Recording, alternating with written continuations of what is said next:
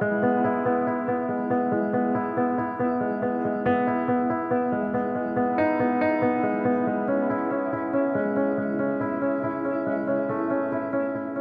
everybody, I'm Steve Beckman, winemaker for Beckmen Vineyards. I'm standing today at the Thomas and Judith Estate Vineyard at our winery in Los Olivos, here to talk about a new release wine from Beckmen, the 2017 Purisima Mountain Vineyard Chardonnay.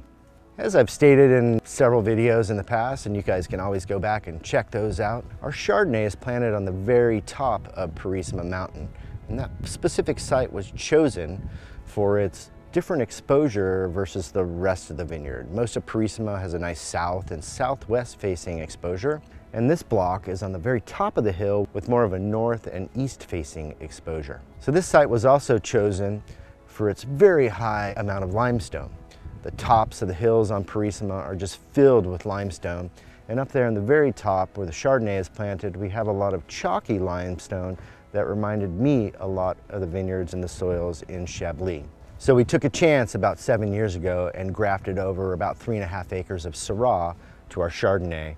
It's composed of 2 different Chardonnay clones or selections that are all just harvested together and picked. Our climate over on Purisima in Ballard Canyon is a little warm for Chardonnay. We thought maybe that limestone soil would really offset the warmer temperatures. 2017 vintage is very different than the last several vintage. First, we had an abundance of rainfall in 2017, about 25 inches.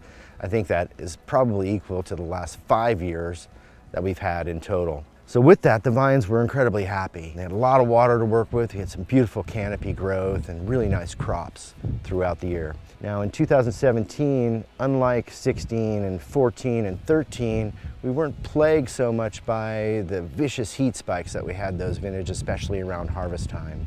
Now the harvest did come in a little bit early, but the grapes came in beautiful shape because of that lack of oppressive heat.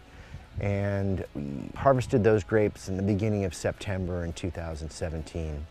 As usual, this wine was pressed and then fermented in a combination of neutral barrel and stainless steel to really preserve the freshness and the character.